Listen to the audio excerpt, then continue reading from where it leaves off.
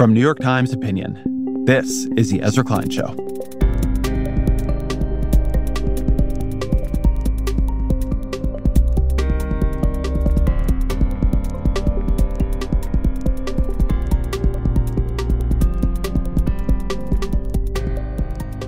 Hey, it is Ezra. So we are working on a bunch of other episodes about Israel-Palestine, and we also have some great shows that were recorded that were supposed to come out if my book leave had lasted as long as I'd intended for it to last on some other topics, and we're going to be releasing those as events warrant.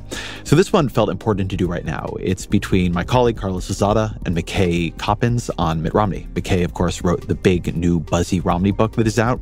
I think it shines some important light on what the Republican Party has become and what that has meant for people who just a couple of election cycles ago were literally the Republican Party's leaders.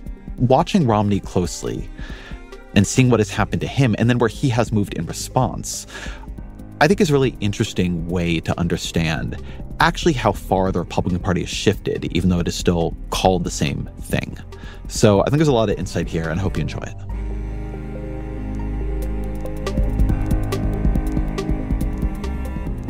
It's a weirdly fitting moment to examine the life of Mitt Romney. Romney has been a governor and a U.S. senator as a member of the Republican Party. He was even the party's presidential nominee. And yet, what he may be most remembered for is the moment when he broke with the G.O.P. In February of 2020, Romney voted to convict Donald Trump in his impeachment trial on the charge of abusing his power by attempting to persuade Ukraine's government to investigate the Biden family. In that moment, Romney became the first senator in U.S. history to vote to remove a president of his own party from office. Coppins, a staff writer at The Atlantic, goes deep on that decision and many others Romney has faced in his new book, Romney, A Reckoning. The book is in part the product of dozens of personal interviews, as well as access to the senator's private journals, emails, and text messages. At a time when the Republican Party took weeks to even choose a House Speaker, and when it seems eager to nominate a twice impeached and 4 times indicted former president as its standard bearer, Romney's story feels retro. He's the consummate institutionalist in an anti-institutionalist party. And yet, what's fascinating about Coppins' book is that the author pushes Romney to wrestle with his own role, even his own complicity, in what his party has become.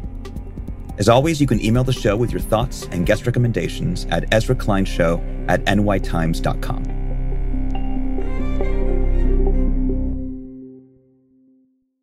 Coppins, welcome to the show. Thanks for having me. So I have to read a lot of political memoirs and political biographies by journalists and historians for my job.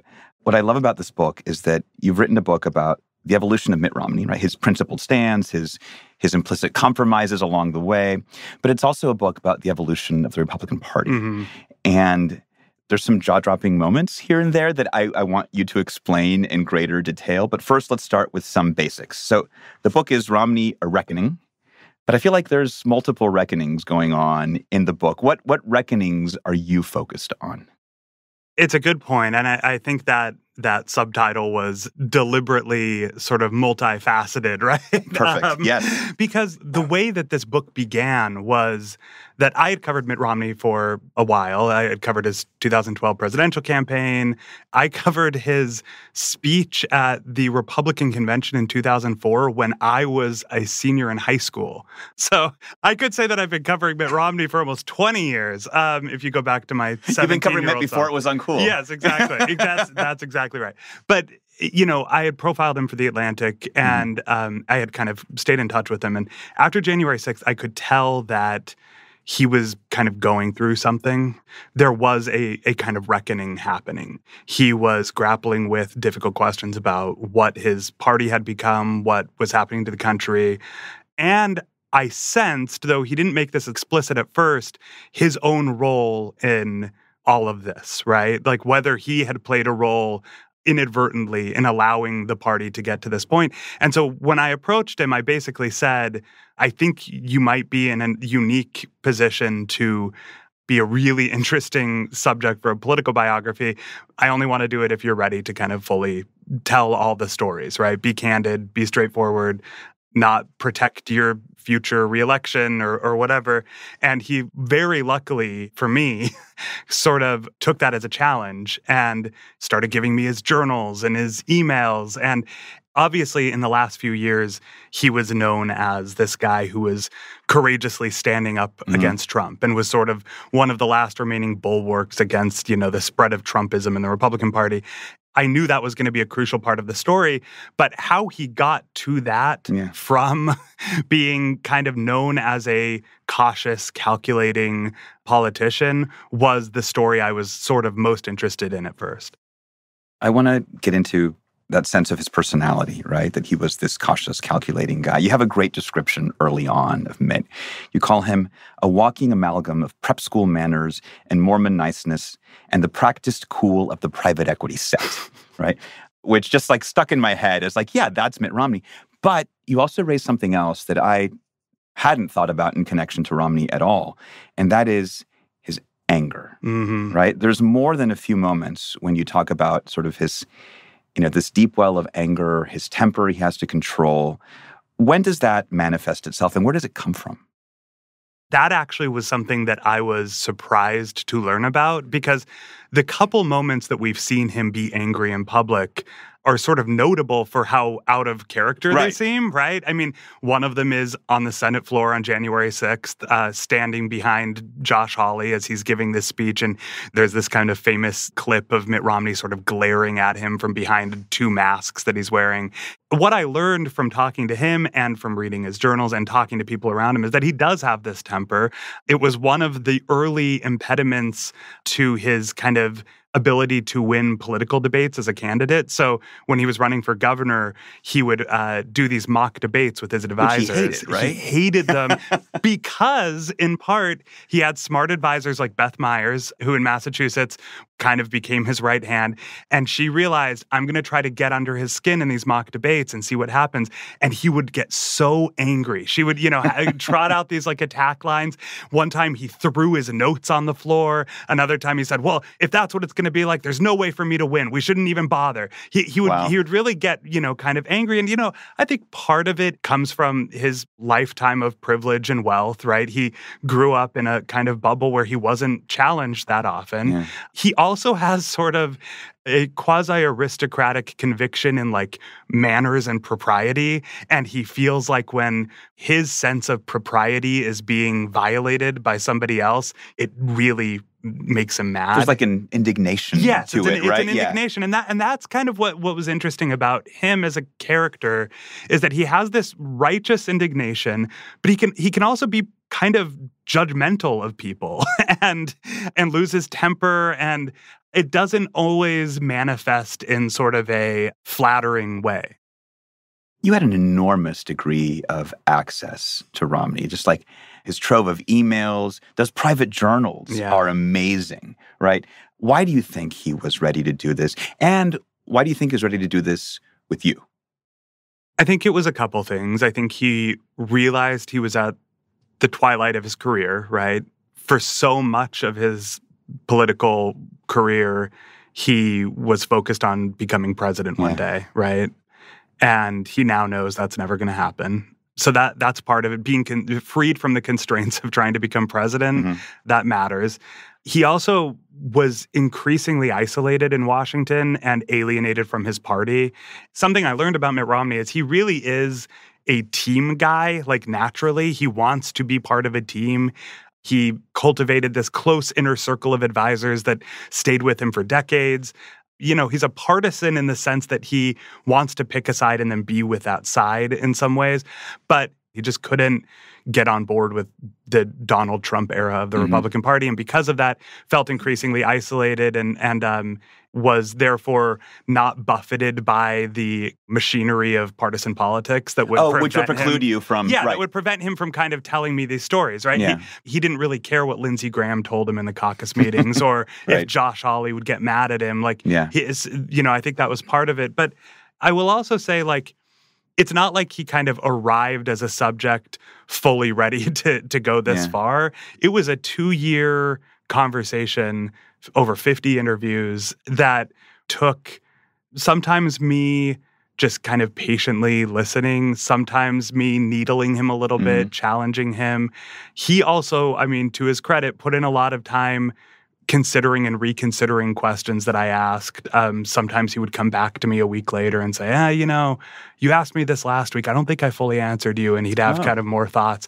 But the other thing that's happened is that Mitt Romney, I write about this throughout the book, is a person who has had a very keen sense of his own mortality for a long time.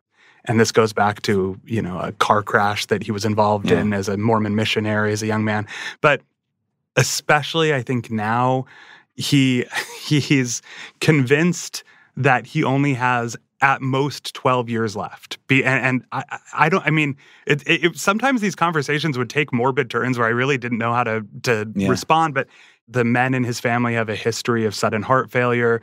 His father is the one who lived the longest of any of them, and he died at 88. Mm-hmm. So he's convinced he has at most 12 years left, but he's thinking more about how he'll be remembered and less about how, whatever he'll do will play in the next day's, news cycle. You use this term a few times, the Romney obligation. What is that? Mitt Romney has this kind of story that he tells about his family, which is that the Romneys have this kind of overdeveloped, outsized sense of obligation to run toward a crisis and to try to solve the problem. That when they're called upon, or not even if they're not called upon, but when there is a crisis that needs to be addressed, they feel like they need to be there and be in the middle of the action, even when it's risky and even when it's unpleasant. And he saw this in his father. He has stories going back through his genealogy of, various forefathers who also had this. And he feels a strong sense of obligation, which has manifested in various ways throughout his career. I mean, one of the most obvious is his takeover of the Olympics in Salt Lake City, right? He was, at this time, was on pace to become a billionaire. Instead, is convinced by his wife, Anne, and a couple of other friends that the Olympic Games in Salt Lake City were in crisis. There had been kind of scandals around financial mismanagement and bribery allegations, and, advertisers were fleeing. And he decided, somebody needs to turn this around. It needs to be me. And he walked away from really a lot of money. He could have made a lot more money. Instead, took plenty. This. And that was kind of the argument that Anne made to him, what do we need more money for? We have all the money we could possibly want. And he went and took this kind of thankless job that ended up propelling him to the Massachusetts governorship. But one of the most revealing things I found in research about this period was a quote that Anne Romney gave the Boston Globe at that time, which is somebody asked, why is your husband doing this? Why, moving across the country to Utah to take over these games? And she said, he loves emergencies and catastrophes. Wow. Which I asked him about, and he kind of admitted that on the one hand, there's this strong sense of obligation. On the other hand, he also has an adrenaline rush when there's a high-stakes problem to be solved that he can't really get anywhere else. You mentioned his father. You dedicate a lot of time to George Romney, who seems by far to be the biggest sort of influence looming over Mitt's life. And often it's this kind of inspirational presence, but in some ways it also felt like a little reproachful. Like Mitt is aware of the moments when he's not living up to George's legacy. How does George loom over Mitt? The way I think about it, as I've spent time with him, and George comes up all the time in our conversations, in his journals. All the time in the book. It's amazing. Yeah. I mean, it really, I put a lot of George in there. I could put a lot more. I mean, there's a version of this book that it's like a biography of the two of them because they're so linked in Mitt's mind, at least. The way I think about it is that he's both inspired by and at times haunted by his dad's legacy. His father was pioneering auto executive, then became governor of Michigan, was then seen as the likely next Republican nominee for president, and happened to be running at a time when the Republican Party was taking its rightward turn, where, you had Richard Nixon's campaign running the Southern strategy. White grievance became an incredibly important part of the new and emerging Republican coalition. But what makes George Romney so admirable is that he kind of emphatically stood against the rising tide of racism and white grievance and refused to indulge it, and in fact pushed back against it in ways that were pretty politically damaging to him. He refused to, condemn the people who took part in the race riots in Detroit while running as a Republican presidential candidate, and instead delivered an address about how we need to look at the root causes of these riots and white America needs to look within itself. And he launched his campaign with a tour of the American ghettos, speaking to the inner cities, posing with, left-wing radicals, arguing that, we can find common ground. His campaign ended up melting down, though, because of one interview that he gave, a radio interview, in which he was asked about his changing position on the Vietnam War. And George said that, I went over to Vietnam with a group of other governors, and the generals brainwashed me. And what he was trying to say is basically the American military and the State Department were selling us a false story. They were spinning him, and right. we got spun, and now I've realized that I got spun and I've changed my attitude and now I'm against the Vietnam War. But that use of the word brainwashing became a massive story. George's campaign was actually already on the way down, but it was more the final nail in the coffin. But it was, emblematic of George's problem as a politician, but also his most admirable trait, which is that he just sort of recklessly said what he believed. And what Mitt took away from that is both my dad was a hero and the embodiment of integrity in politics, and I wish that I could be like my dad, but also the way to get elected president is to do the exact opposite. George was great, but he blew it. Right. And so what Mitt took away, and he really internalized this lesson and made sure everyone in his campaigns did too, was we have to be hyper-disciplined. We have to stick to the talking points. We have to follow where our party's base is, and we're not going to try to heroically change the mind of Republican primary voters. We're going to do what's necessary to win. He took this so seriously that when he first ran for president in 2008, he pulled a thesis, I believe it was a BYU master's thesis, but somebody who had basically written about why Georgia's presidential campaign failed, printed it out, and had all of his senior advisors read it. That was an amazing moment. I just couldn't believe he had done that. But it shows how much George kind of loomed over Mitt Romney throughout his career. Yeah, here it says, the title of the 88-page paper was George Romney in 1968, From Frontrunner to Dropout, Analysis of Cause. I mean, imagine everyone on the staff getting this 88-page, master's thesis from about here's why my dad lost, and let's not do that.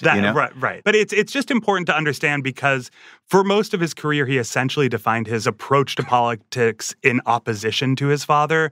And really, I think the way he sees his turn during the Trump era is a chance to finally reach for his father's legacy and live up to it. Of course, the major overwhelming difference is that his father did that when the stakes were the highest, when he was running for president. Mm-hmm. And that's something that Mitt didn't do when the stakes were the highest. And, it's funny. I think that haunts him a little bit. And this was one of those things where I was always kind of pressing him to think harder. Oh, you can tell in the book that he goes back and forth on it. He does. He some weeks he in our, weekly interviews, he would seem like he was kind of confessing complicity in, the party's capture by these kind of extremist forces by indulging them or not standing up against them. But then another week he would be like, yeah, but I think that might be too far. And he resisted for a long time. I mean, there's one important moment that I think listeners to this podcast will think about, which is Mitt Romney accepted Donald Trump's endorsement in 2012 when he was running in the Republican primary. They stood on a stage together in Las Vegas, had a whole event built around it. And this was when Donald Trump was becoming a right-wing political celebrity with this kind of conspiracy theory about Barack Obama not being American. I want to come back to that moment. I love what he says in the moment when he's up there with Trump. There are some things that you just can't imagine happening in your life. This is one of them. Being in I love kind of witnessing other people's awkwardness in real time, and that was just one of the most awkward moments in American politics in recent years. How did Romney rationalize that moment? Yeah, so he, first of all, convinced himself that if Trump didn't endorse him, he'd endorse somebody else. And it's better for the party, better for the country if he wins instead of Newt Gingrich or Rick Perry. God, he hated Newt. Some of the meanest quotes, not just in the book, but that I've ever seen one politician say about another are about Newt Gingrich. If that's a plug for future readers, I don't, go ahead. No, but he saw himself as running against kind of a clown car of lesser Republicans and felt like he needed to win, which is a very common rationalization in politics. He also believed that Donald Trump was not a serious political figure, right? If Bill Maher and Kanye West can donate to and endorse Barack Obama, why can't I have the Apprentice host? Who cares, right? But the other kind of interesting wrinkle to this is that as he spent time with Trump at fundraisers and stuff throughout that campaign, he actually kind of liked Trump. You said that. He sort of enjoyed having him around. He enjoyed the company. He still thought of him as a buffoon, and he didn't take him seriously as like a businessman or anything like that. And he thought his conspiracy theories were insane. They have this there's this one scene where Mitt tries to like very patiently and logically talk Donald Trump out of the birther conspiracy theory. He's like, no, what you don't understand about constitutional laws. And like quickly realizes that Trump like has completely zoned out. And he's like, all right, never mind. But in terms of just Trump as like one-on-one, guy who would call him sometimes on the campaign trail, it was fun. And I found this journal entry from 2012 where Mitt kind of rhapsodizes about hanging out with Trump and says, they just don't make him like Donald Trump anymore. And, he says he's entertaining and, lifts my spirits on the campaign trail or whatever, which I think, when I brought it up with him, I could tell he was kind of chagrined by it. But he also, said, this does speak, though, to how Trump has gotten as far as he did with the party, right? You get in the room with him and he's fun to hang out with and he's charismatic and gossipy and he seduces people. And, it also proves he didn't take him that seriously, though. But that's the thing. Yeah. He didn't think of him as like certainly anyone who would run for president. He just didn't. He thought he was like it's a gadfly. He's a gadfly, and who that's how he rationalized it. This was though one of those things that I think like even now, as he went through this whole kind of reckoning process, we still, I think, somewhat disagree on where he landed. Because as much as he's embarrassed by it in retrospect and as much as he wishes he could take it back, he just fundamentally doesn't believe that accepting Trump's endorsement and kind of welcoming him into the campaign in 2012 had that much effect on Trump's ultimate rise to power 4 years later. I think it's hard to say, but I think there's more of a case than Romney will acknowledge. I think that standing on that stage with him and making him part of the Republican campaign apparatus in 2012 introduced him to a lot of people in the party, and I think just gave him a little credibility. I think Romney has a plausible case that like he ended up winning in this, like riding this crazy once-in-a-generation populist wave, and maybe that's true, but Romney won't fully say, I am, responsible for Trump's rise.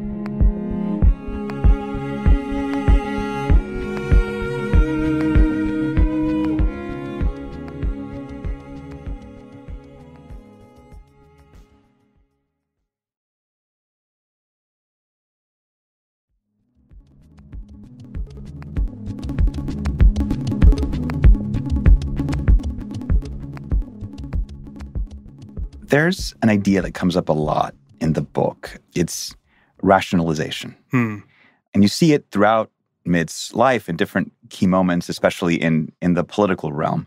When did you first begin to understand that would be a real theme of this book?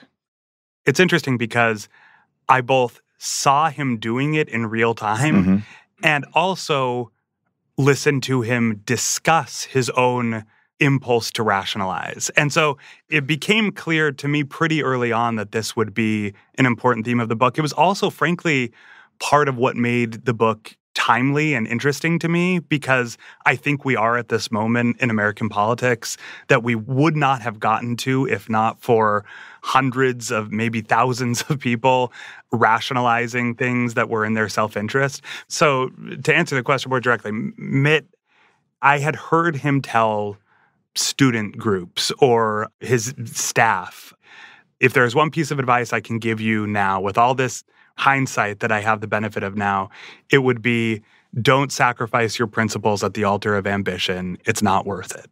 There's this, a lot of this, like, believe me, I know it's not worth it. Kind of like there's an acknowledgement that that's something he did. Absolutely. Yeah. And in fact, that was one of the early conversations we had. I asked him, I've heard you say this a bunch of times. Can you give me some examples of when you did rationalize something in your own self-interest or sacrifice your principles? And that became the beginning of a long-running conversation that kind of ran over the next 2 years. Because he started with, he had some immediate ones that came to mind, and not all of them are, I acted more right-wing than I was. In fact, when he was running for Senate in Massachusetts and for governor of Massachusetts, he told me I pretended to be pro-choice when I really wasn't, right? And he walked me through in kind of fascinating detail how he rationalized the position that he took, right? He dug into like Mormon, discourses on the issue and looked for loopholes that he could find and really convinced himself that this was an okay position to take. But then, later there were a bunch of times when he was running for president where he acted, like he had these right-wing positions that he really didn't. And part of it for him was that he is not somebody who actually, I think, he disagrees with me slightly on this, but I write in the book that he's not somebody who places a high premium on unwavering dedication to certain policy positions. Like, he thinks that on most issues, there are a range of reasonable positions, and what really matters is the execution. And I think implicit to that is, if it helps me get closer to the White House, taking one position over another, what's wrong with that? It's right? Very pragmatist. And I think that's part of, why he was always tagged with this like flip-flopper attack, because he ultimately just, he's not an ideologue. He doesn't have a firm set of policy positions. I remember Ann Romney's convention speech when it wasn't about his beliefs as much as like, no one will work harder than Mitt Romney, like right. it was basically saying he's just going to outwork everyone, because that's the kind of guy he is. So like, what kind of Republican was he? And then what persona formed, as you put it?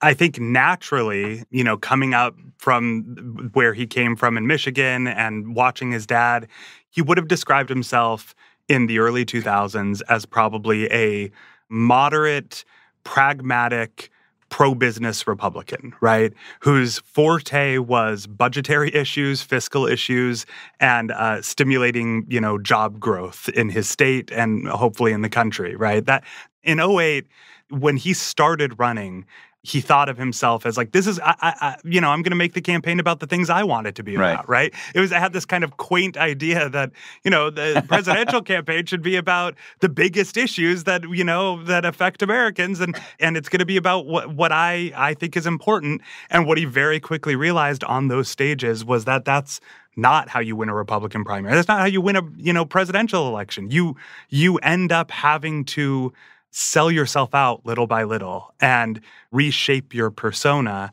And I don't think that everything about him as a 2008 presidential candidate was false, but I do think he was responding to crowds, and he kind of positioned himself as the Reaganite, right-wing, even kind of culture warrior, because that was the path for him in that primary race. And it came off as inauthentic. One of the most interesting things that I found in his emails was a long thread among his like way too many Republican political consultants who were working on that 2008 presidential campaign, where it was toward the end, it was clear that McCain was going to win, Romney was going to have to drop out soon, and so it was now like recriminations among the consultants, blaming each other. The blame game time, exactly. Right? Yeah. This is why the campaign didn't work.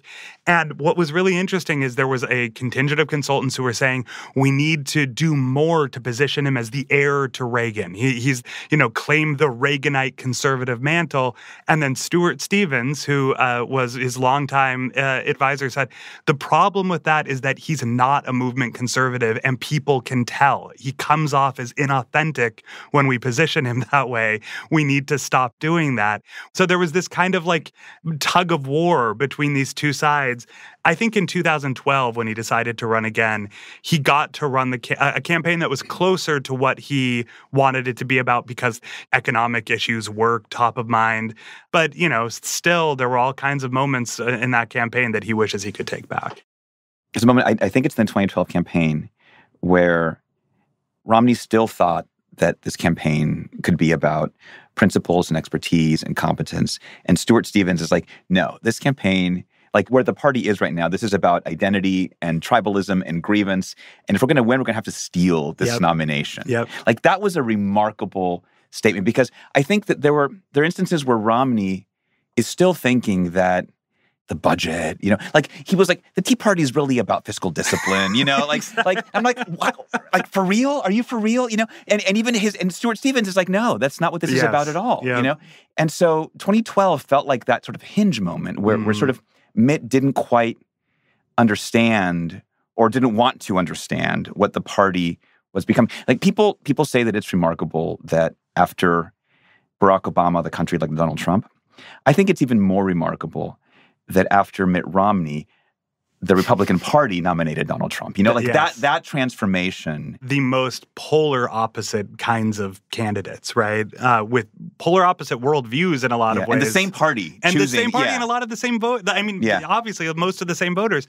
That idea, that I titled that chapter Heist. That's because right. that really was Mitt Romney's campaign's approach to the 2012 primaries was the only way we win is by stealing this from voters who really don't like Mitt Romney, right? He's a Mormon in an overwhelmingly kind of evangelical primary base. He's a Massachusetts moderate in a very conservative, party.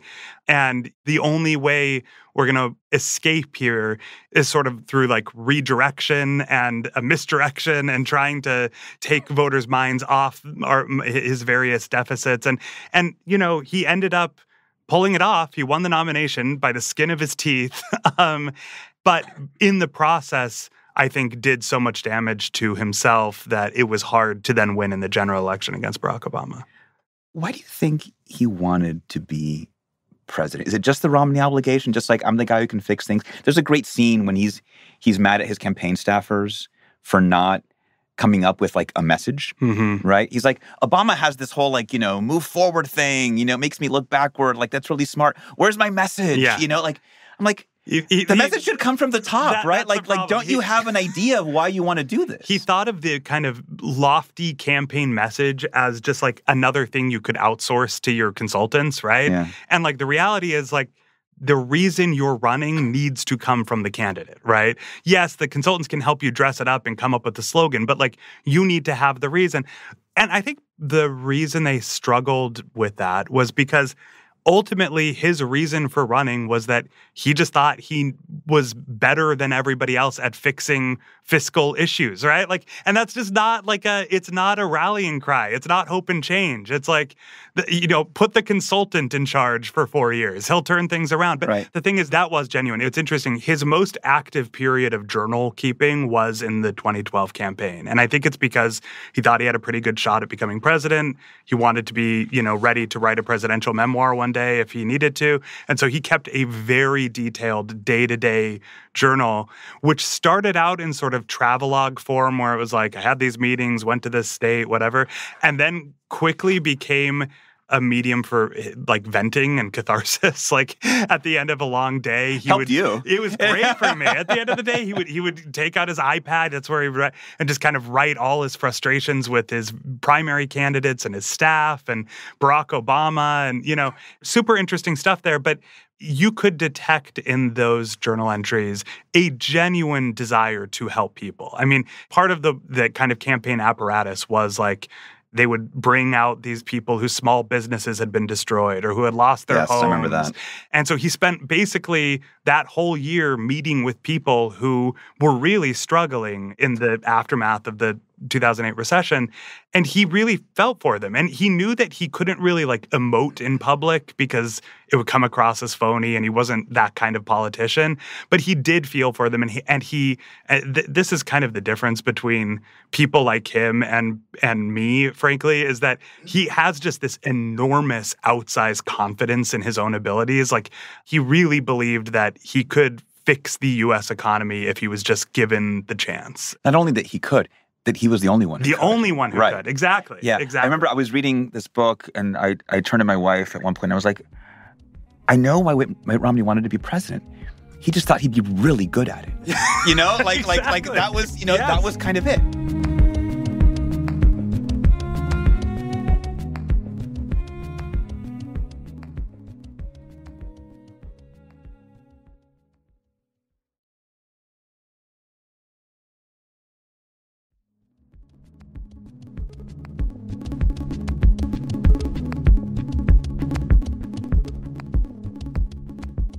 There's a moment much earlier in the book that is another one of those jaw-dropping moments. He's talking to a group of, evangelical leaders in South Carolina.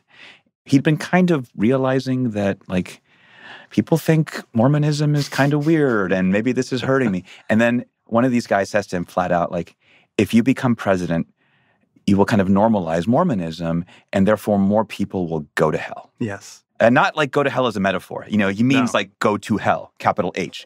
And I kept wondering, to what extent did he come to conclude it was a hindrance overall in his political ambitions, but to what extent did it also drive him?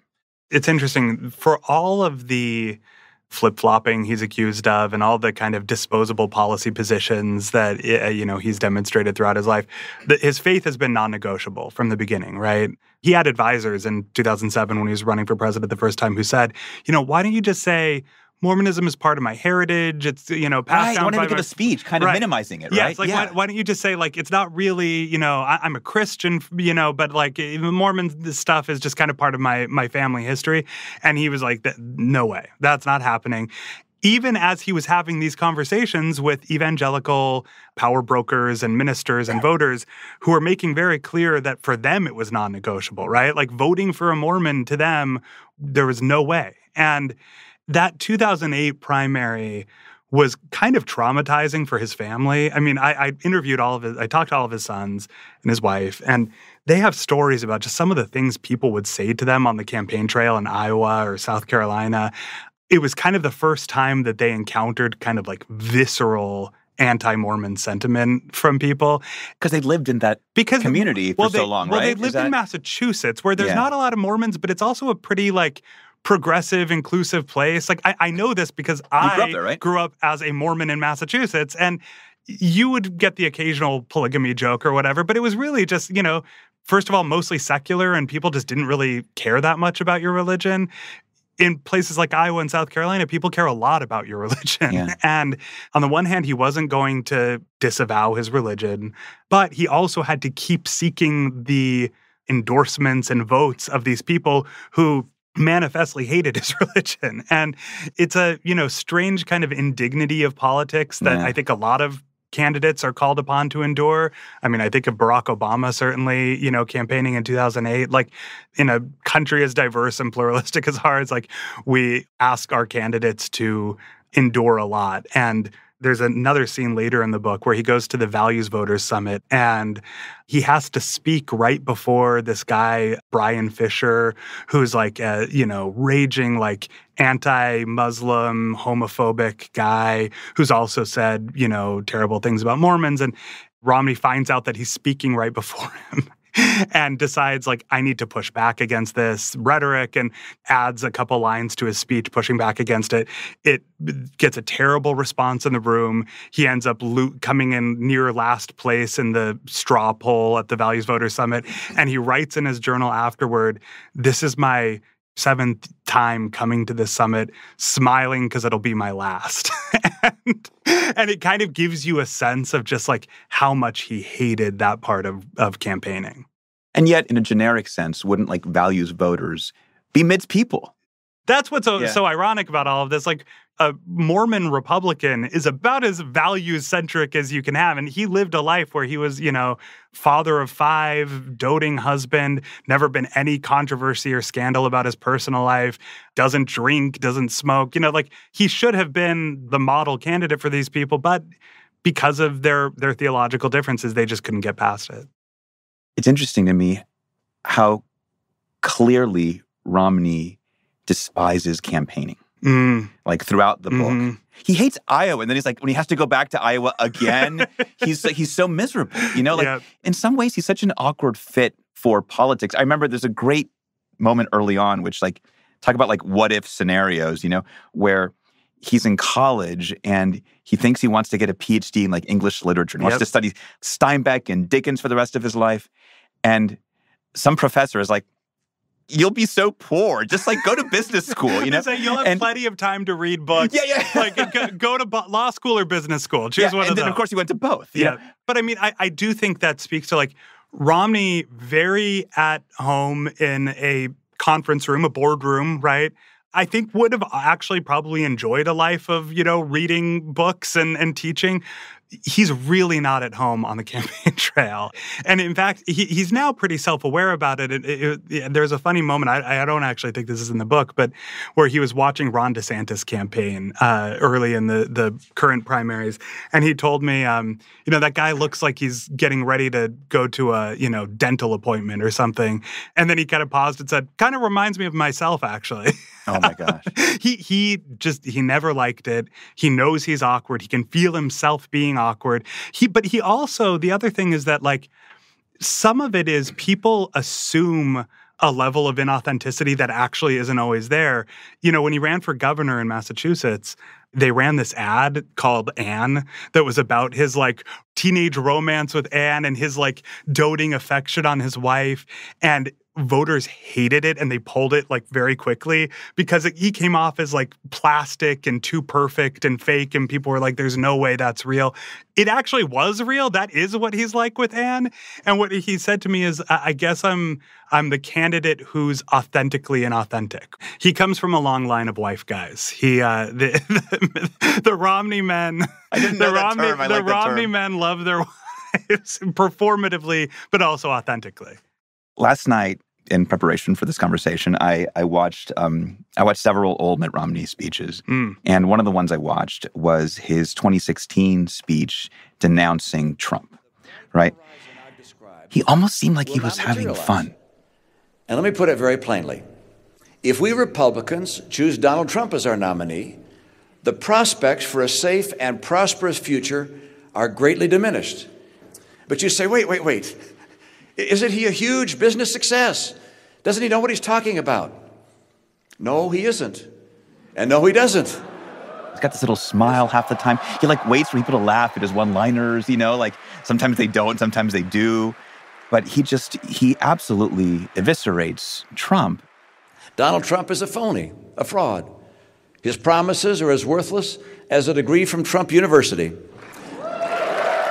So, given that, how on God's good earth does he take the meeting to become Trump's Secretary of State? It just seems like such a contrast to everything he'd been doing. He'd been behind the scenes machinations trying to get Cruz and Rubio and Kasich to figure out a plan. I mean, he'd been doing everything he could.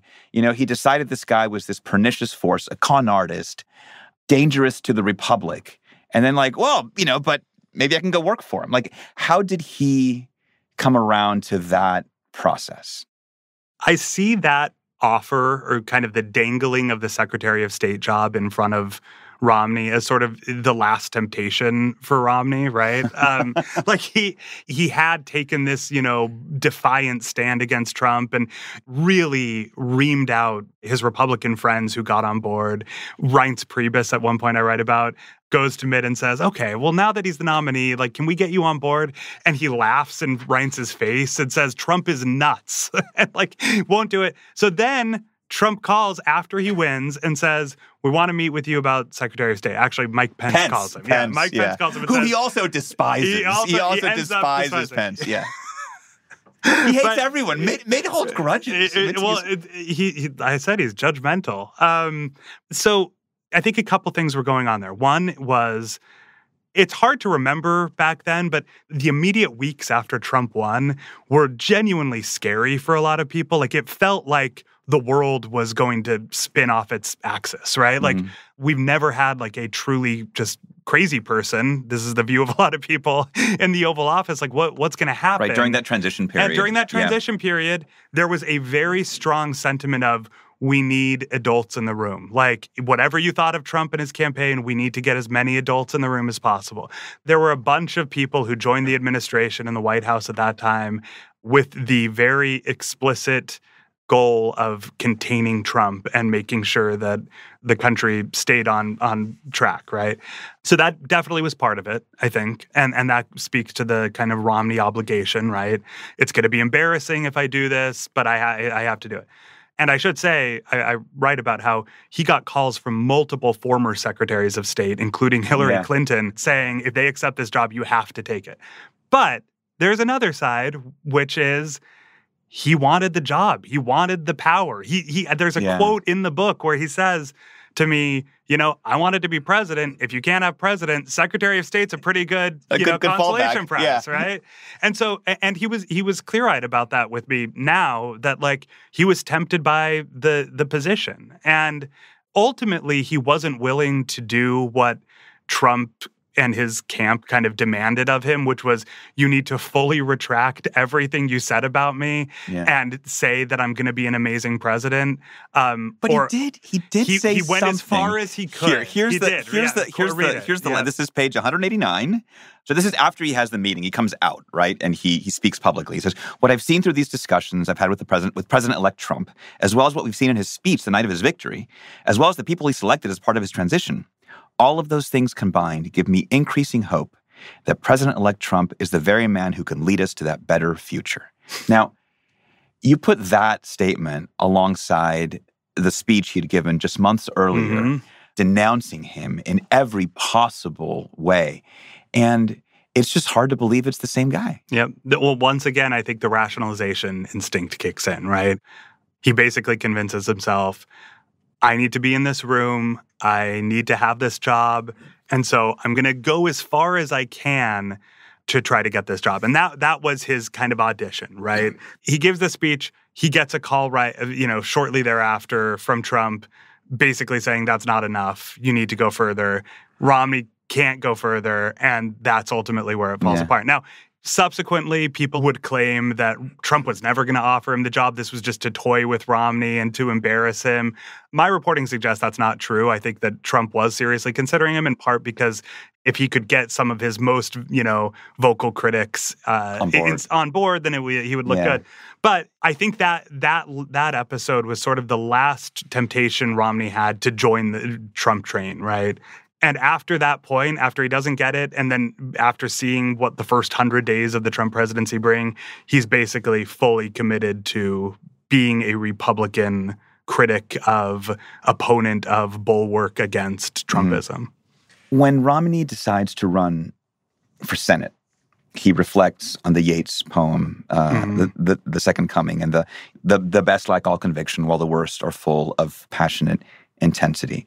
Did he see himself as the best? Did he see the Trump crowd as the worst? Like, what did that mean to him? That was the very explicit reference to that poem, and that line in particular was that the way he described it to be is the Matt Gaetzes of the world, and the Charlottesville marchers, and the very worst elements of the Republican coalition are empowered and on the rise, and the people who know that racism is wrong and who know that authoritarianism is wrong and who believe in the Constitution and democracy and pluralism are being silent because they're scared and they don't know what to do.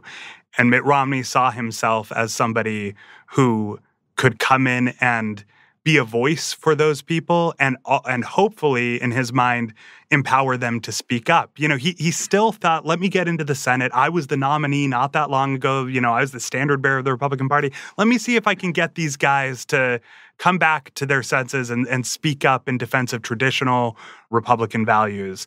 And that ended up being a little more difficult than he thought it would be. Of course, the other famous moment in that poem, right, is things fall apart, the center cannot hold, mere anarchy is loosed upon the world. Did he think of himself as holding up the center, or was he still thinking of himself as a sort of partisan? The center, I don't think he meant the center of the political spectrum. He probably saw it more as like the center of the Republican Party, the kind of mainstream establishment of the party. That's what he was representing. Though this brings up, I think, an important point. Part of why Romney ultimately was able to kind of find his voice in these last few years is because the stakes of American politics changed and the terms of the debate changed such that the things that we were debating as a country were not marginal tax rates or, right. Deficit reduction. It was like, do you believe in, a pluralistic society? Do you believe in freedom of the press? Freedom of the press. Yeah. Do you believe in kind of these fundamental things that weren't really up for debate a few years ago and now seemed like they were? And Romney, while he doesn't hold strong partisan positions on most issues, does hold strong positions on those issues. And so I think that's part of why he now seems so kind of animated. There's a moment when he's campaigning and he's asked in a rally or in some event, so are you going to try to shut down, CNN and the New York Times? He's like, no, why would I do that? Like, he still seems constantly surprised.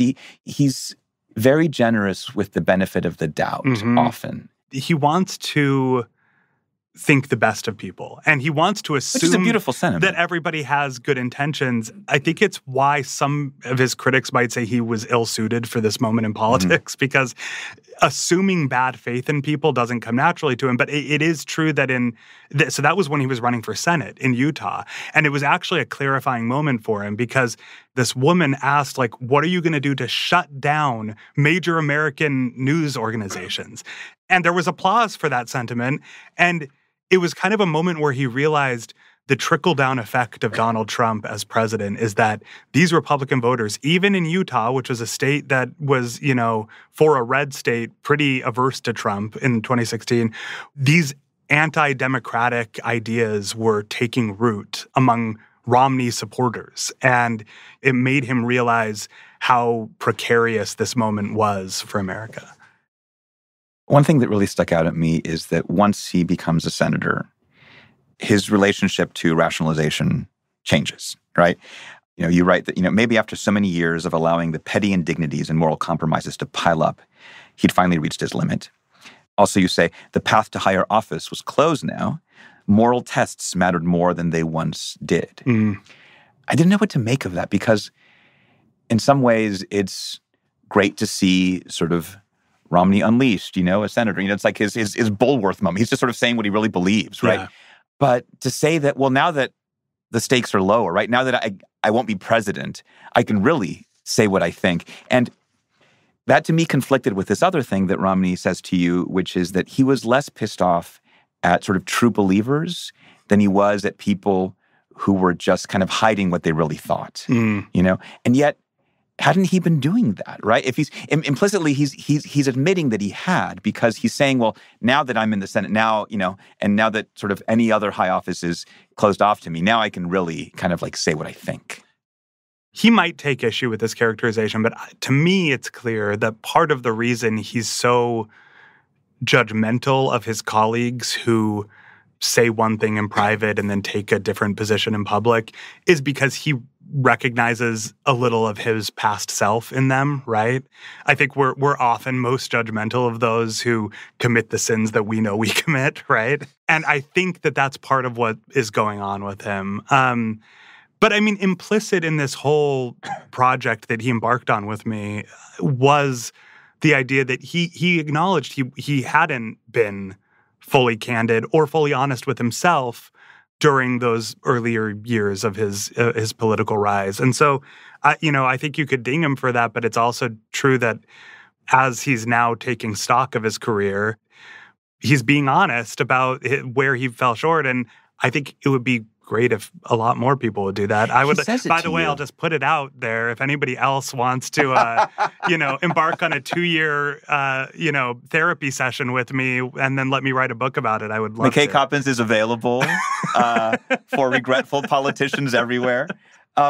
He does say it to you in a way that sounds like Mitt Romney. He says, I think I recognize now my capacity to rationalize decisions that are in my self-interest. Yes. There's a power in the admission, even if it's kind of a late in life admission. Well, and when he said that to me, it was when I asked him, would you have taken the same lonely, principled vote to impeach Trump if this had been, decades earlier? And he thought about it. And I remember we were sitting in his hideaway, his Senate hideaway office, a little windowless room in the Capitol. And he thought really hard about that. And he gave me that answer, which I thought was, kind of remarkably honest. Yeah. For a lot of his career, he was able to do what he thought he needed to do to win by convincing himself that what was in his best interest was also the right thing to do. So last night I also watched his shorter 2020 speech, voting to convict, where he explains his vote to convict Trump in the Senate impeachment trial. It is a remarkable speech. It's so different from the 2016 speech where he's condemning Trump more broadly. That speech was almost fun. But this speech, it is somber. It is emotional. When he talks about his faith, he chokes up. He has to stop. Very serious. As a senator juror, I swore an oath before God to exercise impartial justice. I am profoundly religious. My faith is at the heart of who I am. I take an oath before God as enormously consequential. I knew from the outset that being tasked with judging the president, the leader of my own party, would be the most difficult decision I have ever faced. I was not wrong. It is a statement of high principle. I think it's a speech people are going to remember more than his convention speech or his campaign speeches or that speech condemning Trump. I think that's the Romney speech. And one thing I was so struck by was something that happened just before the speech. Word kind of leaks out that he's going to vote to convict. He's going to explain. And he gets a call from his former running mate, Paul Ryan, right? And the moment you bring that up in the book, I naively assumed that Paul Ryan was going to be like, hey, Mitt, I heard you're going to do this. I'm sure you wrestled with it. This is probably a really hard thing. I just want you to know that, I've got your back. I'm here for you. Follow your conscience. But no. The call was hey, I hear you're going to take this principle stand. Do you really want to do that? Is that smart? Is that savvy? Should you? I was shocked by, and maybe my expectations or aspirations for Paul Ryan or for the kind of running mate relationship were too high. But I couldn't believe that happened. Well, what did he make of that call? So I should say first, Mitt was not the one who told me first about that call. Somebody else in his orbit who knew about it told me about it first, and then I brought it up with him, and I brought it up with Ryan too, who confirmed the call, not necessarily the characterization, but the essential details. The tenor, the fact that that's what he, And that episode is so interesting to me because it showed truly how alone Mitt Romney was in that vote. His running mate. This is his former running mate, and somebody he really loves, like a son in some ways. Paul Ryan. People didn't want him to pick Ryan. Right? No. Yeah, he liked him. Ryan. He liked Ryan. He respected him. He felt like they had a kind of kindred spirit thing going on. Like the policy wonkiness. Yeah, exactly. Yeah.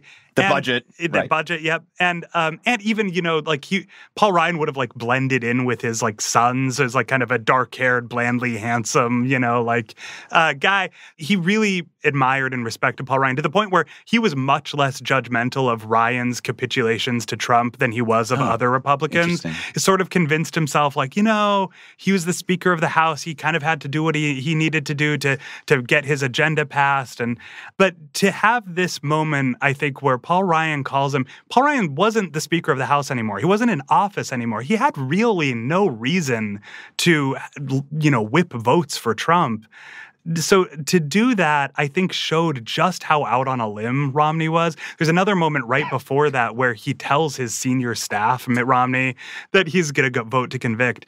And one of his senior staffers, she just puts her head down in her hands and doesn't look up for the rest of the meeting because she's so disappointed in him or disappointed in what this is going to mean for his, place in the party and maybe for her future, career prospects. But Romney was really, did not have a lot of allies in this vote, besides, I should say, his family, which is ultimately what I think buoyed him throughout this whole process.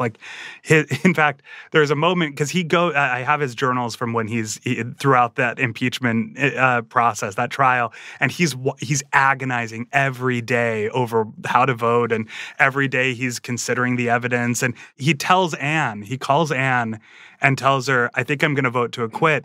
And she says, I'm surprised by that. And she doesn't say anything else, renders no judgment, doesn't argue with him.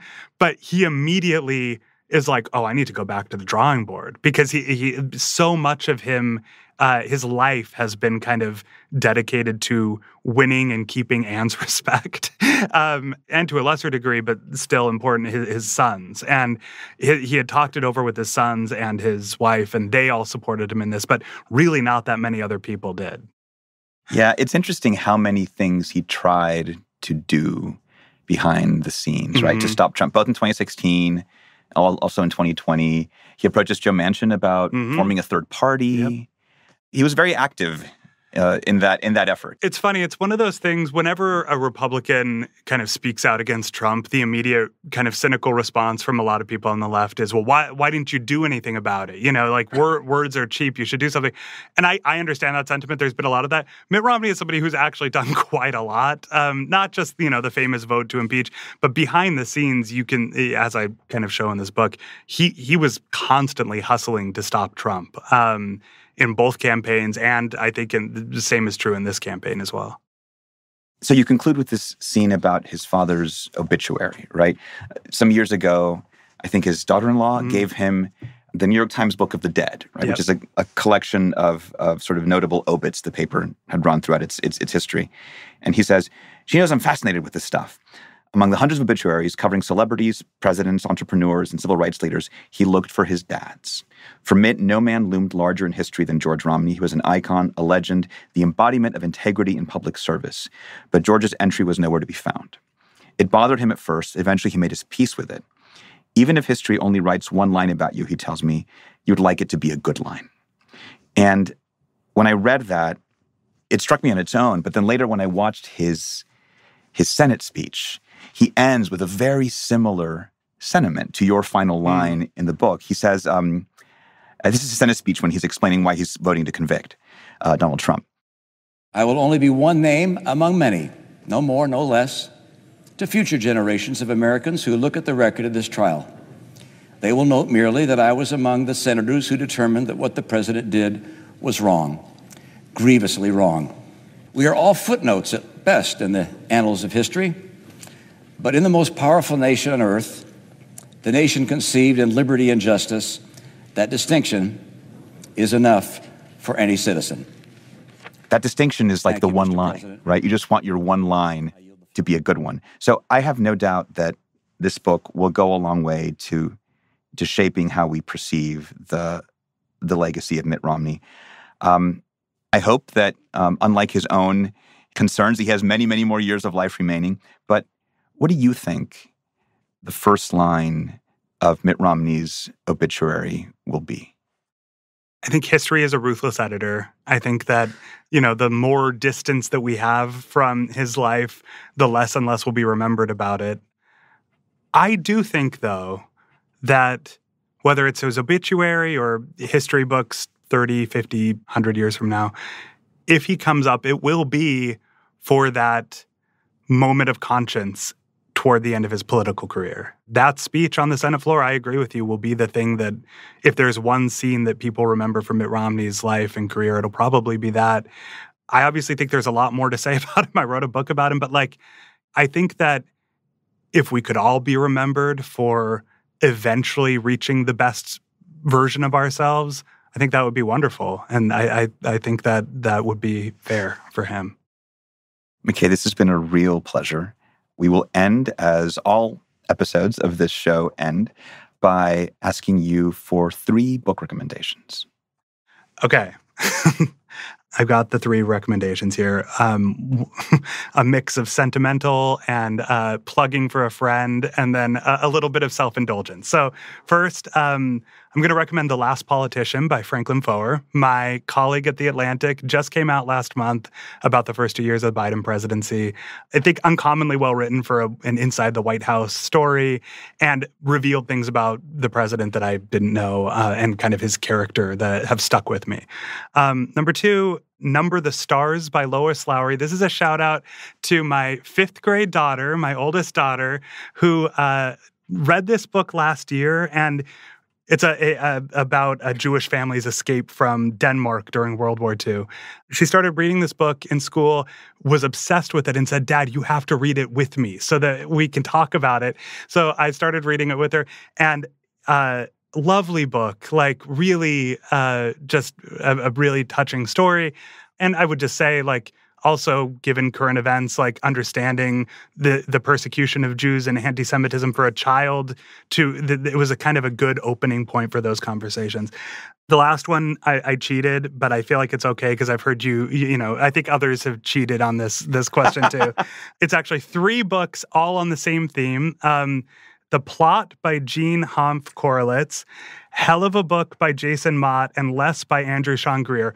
All 3 novels published in the last few years about writers embarking on book tours.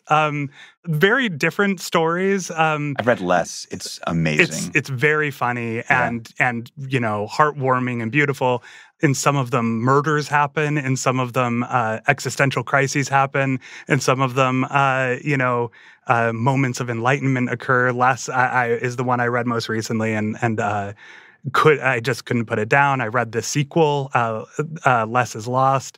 But as a author embarking on a book tour, I'm now hoping that I have as exciting an experience as these 3 fictional characters. McKay Coppins, author of Romney: A Reckoning. Thank you so much for being on the show. Thanks for having me, Carlos.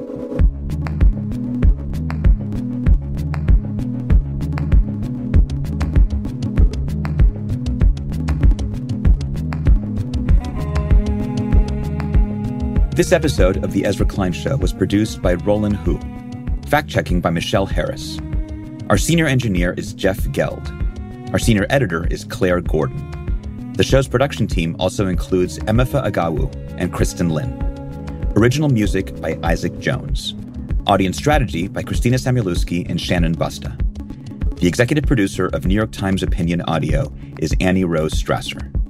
And special thanks to Sonia Herrero.